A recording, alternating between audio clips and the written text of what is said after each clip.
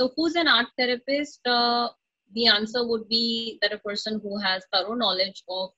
fine arts, because if they do not know arts or fine arts or visual art, the degree is called Bachelor of Fine Art,